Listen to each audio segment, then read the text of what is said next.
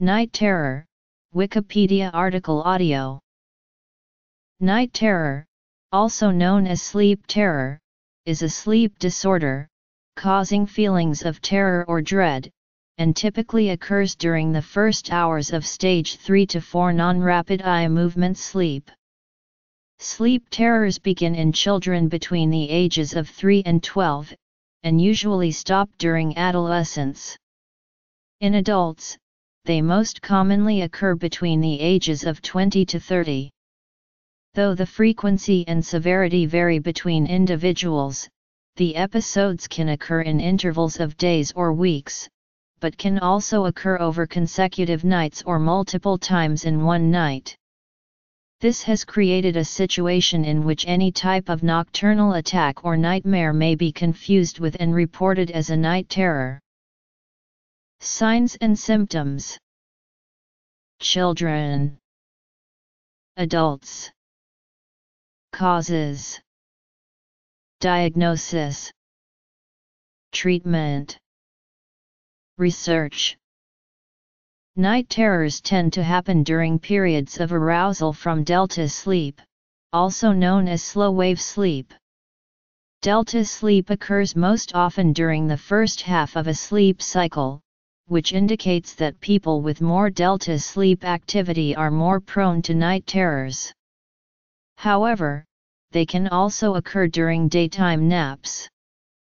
Night terrors can often be mistaken for confusional arousal. While nightmares are relatively common during childhood, night terrors occur less frequently. Sleep terror episodes are estimated to occur in 1–6% of children, and in less than 1% of adults. Night terrors have been known since ancient times, although it was impossible to differentiate them from nightmares until rapid eye movement was discovered. The universal feature of night terrors is inconsolability, very similar to that of a panic attack. During night terror bouts, people are usually described as bolting upright with their eyes wide open and a look of fear and panic on their faces. They will often scream.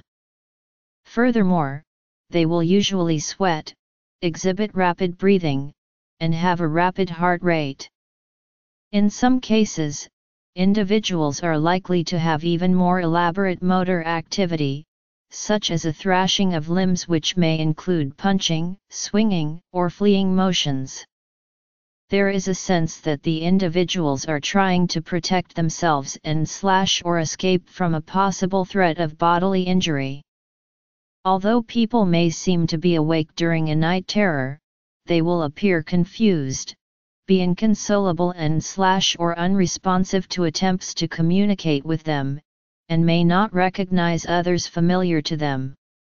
Occasionally, when a person with a night terror is awakened, they will lash out at the one awakening them, which can be dangerous to that individual. Most people who experience this do not remember the incident the next day.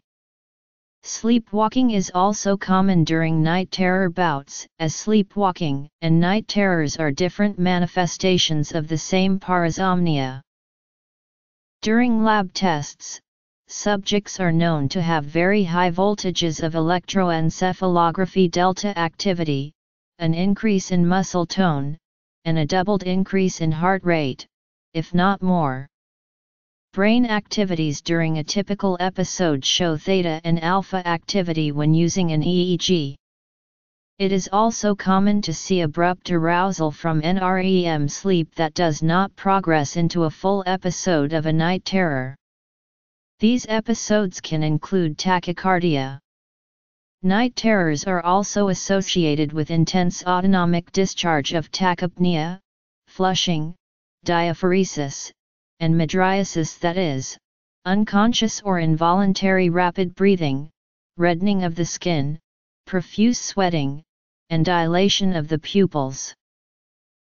In children with night terrors, there is no increased occurrence of psychiatric diagnoses. However, in adults who suffer from night terrors there is a close association with psychopathology or mental disorders. There may be an increased occurrence of night terrors, particularly among those suffering or having suffered from post-traumatic stress disorder and generalized anxiety disorder. It is also likely that some personality disorders may occur in individuals with night terrors, such as dependent, schizoid, and borderline personality disorders. There have been some symptoms of depression and anxiety that have increased in individuals that have suffered from frequent night terrors. Low blood sugar is associated with both pediatric and adult night terrors. A study of adults with thalamic lesions of the brain and brainstem have been occasionally associated with night terrors. Night terrors are closely linked to sleepwalking and frontal lobe epilepsy. Night terrors typically occur in children between the ages of 3 and 12 years, with a peak onset in children aged 3.5 years old. An estimated 16% of children experience night terrors. Boys and girls of all ethnic backgrounds are affected equally. In children younger than 3.5 years old, peak frequency of night terrors is at least 1 episode per week. Among older children, peak frequency of night terrors is 1 or 2 episodes per month. The children will most likely have no recollection of the episode the next day. Pediatric evaluation may be sought to exclude the possibility that the night terrors are caused by seizure disorders or breathing problems. Most children will outgrow sleep terrors. Night terrors in adults have been reported in all age ranges. Though the symptoms of night terrors in adolescents and adults are similar, the cause, prognosis and treatment are qualitatively different. These night terrors can occur each night if the sufferer does not eat a proper diet, get the appropriate amount or quality of sleep, is enduring stressful events, or if he or she remains untreated. Adult night terrors are much less common, and often respond to treatments to rectify causes of poor quality or quantity of sleep. Night terrors are classified as a mental and behavioral disorder in the ICD. A study done about night terrors in adults showed that other psychiatric symptoms were prevalent in most patients experiencing night terrors, hinting at the comorbidity of the two. There is some evidence of a link between night terrors and hypoglycemia. When a night terror happens, it is typical for a person to wake up screaming and kicking and to be able to recognize what he or she is saying. The person may even run out of the house, which can then lead to violent actions. It has been found that some adults who have been on a long-term intrathecal clonidine therapy show side effects of night terrors, such as feelings of terror early in the sleep cycle. This is due to the possible alteration of cervical/brain clonidine concentration. In adults, night terrors can be symptomatic of neurological disease and can be further investigated through an MRI procedure. There is some evidence that a predisposition to night terrors and other parasomnias may be congenital. Individuals frequently report that past family members have had either episodes of sleep terrors or sleepwalking. In some studies, a 10-fold increase in the prevalence of night terrors in first-degree biological relatives has been observed. However, the exact link to inheritance is not known. Familial aggregation has been found, suggesting that there is an autosomal mode of inheritance. In addition, some laboratory findings suggest that sleep deprivation and having a fever can increase the likelihood of a night terror episode occurring. Other contributing factors include nocturnal asthma, gastroesophageal reflux, and central nervous system medications. Special consideration must be used when the subject suffers from narcolepsy, as there may be a link. There have been no findings that show a cultural difference between manifestations of night terrors, though it is thought that the significance and cause of night terrors differ within cultures. Evidence suggests that nightmares are more common among women than men. Also, older children and adults provide highly detailed and descriptive images associated with their sleep terrors compared to younger children, who either cannot recall or only vaguely remember. Sleep terrors in children are also more likely to occur in males than females. In adults, the ratio between sexes is equal. A longitudinal study examined twins, both identical and fraternal, and found that a significantly higher concordance rate of night terror was found in identical twins than in fraternal.